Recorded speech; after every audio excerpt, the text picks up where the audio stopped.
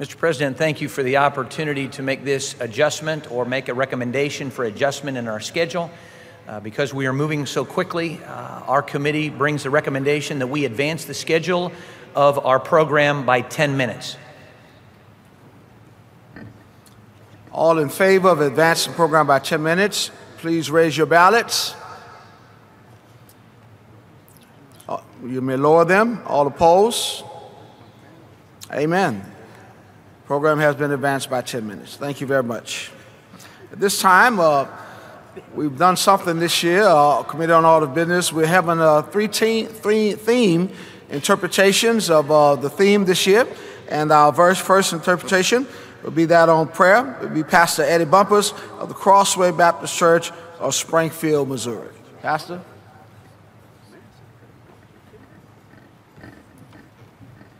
Thank you, Mr. President. I'm honored to be here this morning.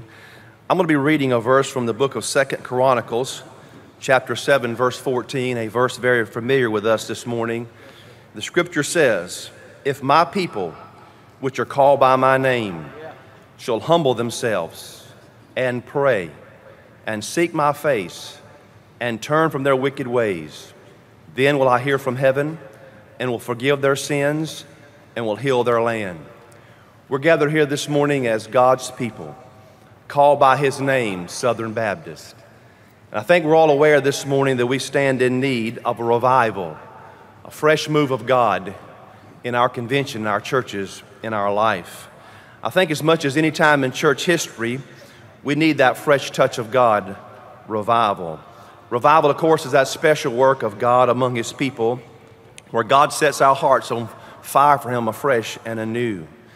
A time when revival takes place, the outcome of revival will be love, unity, and fellowship in the church, and a real burden for evangelism and missions outside the church. We know this morning that we are living in a land that is sin sick, and we need spiritual healing. And I hope that we all believe that God is able to restore and revive. We stand in a time when I believe that there's a great opportunity to reach people with the saving gospel of Jesus Christ. So the question in my mind is, why are we not seeing more accomplished? I think somehow we have allowed our flesh to convince us that our plans, our programs, our buildings, and our budgets can reach this generation with the gospel of Jesus Christ, and clearly they cannot. What we need today, only God can do. We need revival. And for revival to come, we must pray. The Bible says, "If my people, which are called by my name, shall humble themselves and pray, I will move and revival will come." There are two challenges from this verse I want to share this morning with you quickly. The first challenge, I believe, is we're to commit to the priority of prayer. Prayer is to be a priority. "If my people, which are called by my name, shall humble themselves and pray and seek my face." God calls upon His people to be people of prayer. One of the first things that Solomon did when he built the temple was to pray. God said, "My house is to be a house of prayer for all nations." Prayer is to be a priority in our churches. But for prayer to be a priority in our churches, prayer must be a priority in our life as men and women of God. In Acts chapter 6, when the deacons were chosen, we're told they were chosen to serve the church, that the pastor might be free to pray and to minister the word of God. When the disciples looked at the life of the Lord Jesus, they saw the power and effectiveness of the life and ministry of Jesus. They said, "Lord, teach us how to pray." Paul told Timothy in 1 Timothy 2, verse 1, "I exhort, therefore, that first of all supplications, prayers, intercessions, and giving of thanks be made for all men." First in priority, first in importance was to be prayer in the life of the church. When we pray, we're saying, "God, I depend upon you.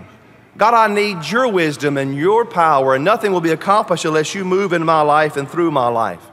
Prayer is to your spiritual life what breathing is to your physical life. You ain't gonna last long without it.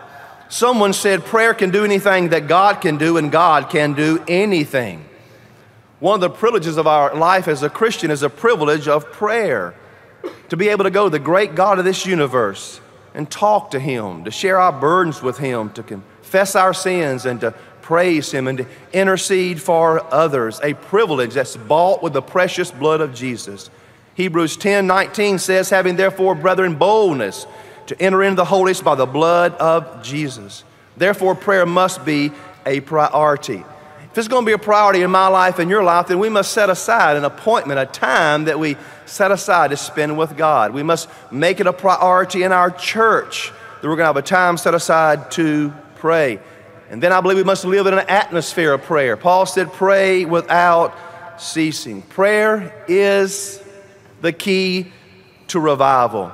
In verse 13 of this 2 Chronicles 7 passage, God said to Solomon, when I shut up the heaven and there's no rain, or I command the locust to devour the land, or send pestilence among my people, if my people will pray. Today, we need prayer because we're living in a time of spiritual dryness in many places. The locust of lust and immorality and materialism is eating up our homes.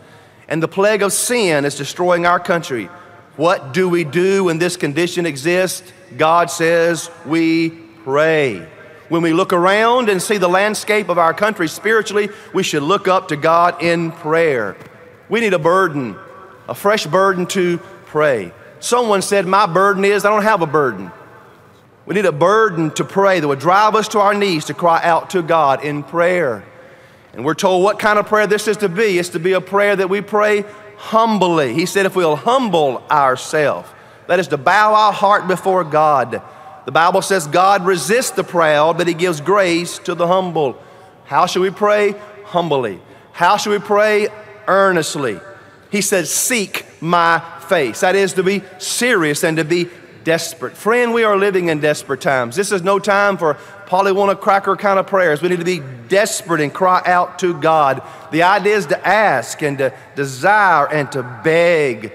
The Bible says in the book of James that Elijah was a man of like passions like we are, and he prayed earnestly and the heavens were shut up. And he prayed again earnestly and the heavens were open. Earnest prayer, serious prayer for God to move in our lives, in our ministry, in our churches. When Peter was in the prison in Acts chapter 12, we're told that the church prayed without ceasing unto God for him, and God heard that church's prayer and set Peter free. We should pray humbly. We should pray earnestly. And then we should pray holy. Turn from your wicked ways. The idea is repentance, to turn, to change direction. Paul told Timothy, pray lifting up holy hands. James says the prayer of a righteous man avails much. Isaiah said God's ear is not deaf that He cannot hear. His arm's not short that He cannot save. But our sin has separated us from our God. If revival and restoration is to come, we must pray humbly, earnestly, and holy with clean hands. We're fooling ourselves. We think we can pray and touch heaven with sin in our life. First of all, we're challenged to commit to the priority of prayer. Second, we're challenged to claim the promises of prayer. We're told when we pray that God will hear from heaven and will forgive our sins and will heal our land. I'm thankful that we pray, we have the promise that our God will hear us. You know, just that promise alone should motivate us to make prayer a priority in our life. 3 times we're told in those verses that God will hear. I will hear. When you pray humbly and earnestly and wholly, I will hear from heaven. And He says heaven will be open. Think about that. No longer will heaven be closed, but heaven will be open, and the showers of God's blessings will fall on us. There's nothing worse than a closed heaven.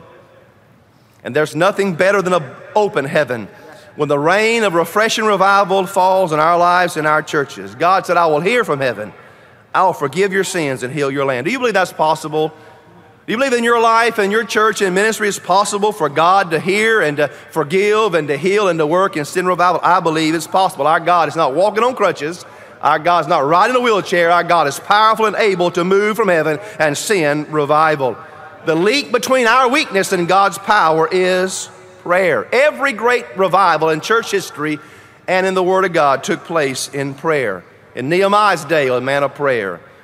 The city of Nineveh, Jonah was a man of prayer. The book of Acts, every great move of God in the book of Acts took place because of prayer. Restoration and revival through prayer. Dr. Adrian Rogers said this, and I'm finished. He said, for many Christians, the most failure in their life is a failure to pray. There's no sin in your life that proper prayer could not avoid. And there's no need in your life that proper prayer could not supply.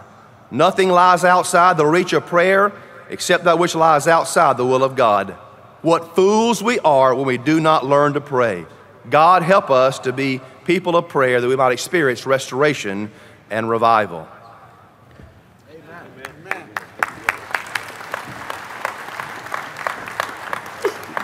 Thank you so much, Pastor Bumpus.